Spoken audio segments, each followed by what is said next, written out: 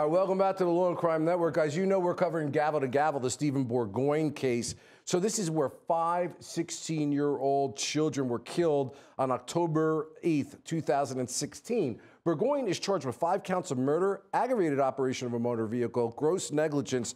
He's asserting the insanity defense. Guys, you may remember some of this testimony from the witnesses, some of whom are paraprofessionals from hospitals, police officers, firemen, as they were trying to help these kids. And then the defendant circles back after having stolen a police cruiser, and he gets into an accident a second time. Our very own Rachel Stockman breaks it down. After Stephen Bourgoin struck a car full of 5 teenagers driving the wrong way down the highway in Vermont, he was not done. Dashcam video shows Bourgoin stealing a police cruiser and fleeing the scene. In this portion, we've sped up for clarity. He stops, does a 3-point turn, and drives back to the scene of the first crash. This video stops just before he causes a second massive crash. Eyewitnesses Keith Porter described leaping out of the way to avoid being hit by Bourgoin. I expected to not survive, and I laid down on the highway and kind of tried to dive towards the median and brace myself. Porter escaped with minor injuries. The jury next saw a dash cam video of the fiery wreckage of the second crash. Eyewitness Susan James described how the normally peaceful evening in the Vermont countryside transformed in an instant. I mean, it looked like a war zone. It looked like an Armageddon. It looked like, things had blown up. Finally, the dash cam shows Bourgoin being treated by a doctor on the scene. Here, he even tries to escape. Bourgoin is finally detained and taken away handcuffed to a stretcher. This is Rachel Stockman reporting for the Law&Crime Network. Well, if it weren't enough that we have the great Jean Rossi, we also have Paula Notari with us. She is a New York-based criminal defense attorney, former federal public defender. Paula, welcome to the show. Thank you. So listen, let's start with this Bourgoin case. I mean, I do criminal defense now, right? And they're asserting the insanity defense with this case. What are your thoughts with respect to this whole scene, the way it unfolded? I mean, the guy gets into an accident. He takes a police cruiser. He engages in a chase, circles back around again, crashes back into this car. And if you've been watching the testimony in this case, these witnesses, who many of whom are professionals, are unnerved about this. You hear these words being used like Armageddon and tires popping and being afraid that they were going to die and not knowing what was going on and cars exploding and being turned over. Crazy case, don't you think? Yeah, I think it's a really terrible, horrible case, one of probably the worst we see as criminal defense lawyers. And I think that, the defense in these cases have an uphill battle because I think I read someplace in a case like this, in virtually the past 45 years, there's never been a successful insanity defense where there's murder. It's such a sad case, it's so tragic, and the prosecutor is going to have a real challenge here because, not the prosecutor, the defense lawyers, because the evidence is really overwhelming that he caused so much damage, and then he got in his car and he went back and he, again hit the car with the kids and the victims. And one of the big problems I see for the defense is the fact that hours before he was in the accident, that he did this, he was treated by a physician's assistant. There were professionals who examined him and said that he appeared to understand what was going on, and there was really no bizarre delusional behavior that the psychiatrists are talking about. So yeah. I think it's going to be extremely, extremely difficult for the defense. And Jean, to Paula's point, yeah. There was this professionals that had evaluated him. And it could be a double-edged sword. She makes a very good point that they didn't see anything significant enough where they would have thought he was a danger to himself or others. But the defense is going to be arguing that he must have been suffering under some sort of mental disease or defect, at least at that point in time, that he felt he needed those services. So it kind of breaks both ways for the lawyers in this case. Or do you see it predominating for one as opposed to the other?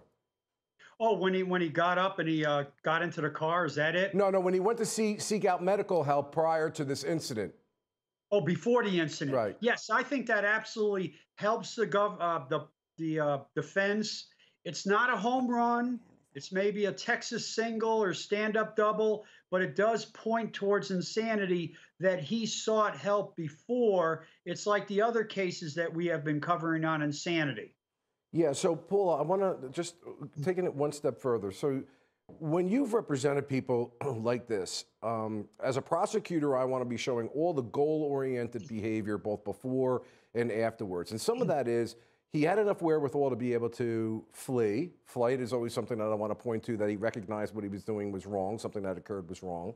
But in that state, the law is that, not that they didn't understand the difference between right or wrong, but they couldn't conform their conduct to the law potentially. It's a very loose standard, and it's by a preponderance of the evidence as opposed to clear and convincing evidence. So the state gives a lot of latitude to potentially make this insanity defense.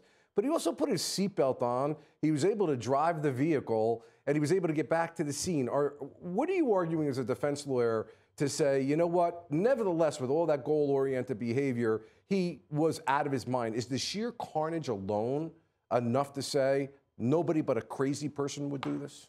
Well, I think as a defense lawyer, the best thing that the defense lawyers have in this case is the fact that the state's prosecutor who first examined him actually came out on the side of the defense and said he was insane at the time of the offense, which is what we're talking about. We're talking about the time of the offense. So I would just really focus on that expert, the state's expert, who really supports the defense expert, and everything in that expert's report, and really defer to the fact that these are professionals and they know what's going on. But I think you're right, absolutely.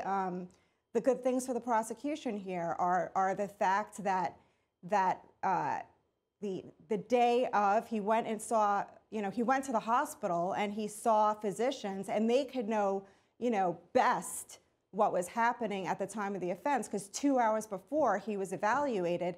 And the prosecutor is going to focus on the fact, of course, that, he might have been malingering or making up symptoms when he was evaluated by the two forensic psychiatrists. Okay, Gene, so one of the points that Paula just made, and boy, it was a really sophisticated evidentiary issue here, is that the state's psychiatrist or psychologist comes up with an insanity. And I think me and you actually got on the phone one night. I was on my deck kind of hanging out there, modulating this in my head as to whether or not in my state, and I started asking a lot of lawyers, can you call the witness for the other side? And I think I'm coming down to the point where, even though I haven't done a full deep dive, and I'm sure each state is different, that if you identify that person as an expert in discovery, you suffer the risk they could be called. And that could be, to Paula's point, a devastating thing for the prosecution. Oh, I totally agree. And I just thought of this when Paul was, good to meet you, Paula, when she was talking, that why not have your own expert look at all the facts, including the report of their expert. And in their conclusion, they talk about the underlying data they looked at, and they could mention, oh, I saw a report that the government had on Mr. Bourgoin. I just thought of that, and that's possible. Okay, listen, guys, with the technology that we have here, the big crystal ball of the computer in front of me, I'm going to let you know, from what I'm being told, that the defense has rested. With the exception of one possible defense witness that may be available tomorrow, the judge will allow them to reopen their case for that witness. Okay, and I'm also being told the state rebuttal witness is on now, so court is live. Let's go to it.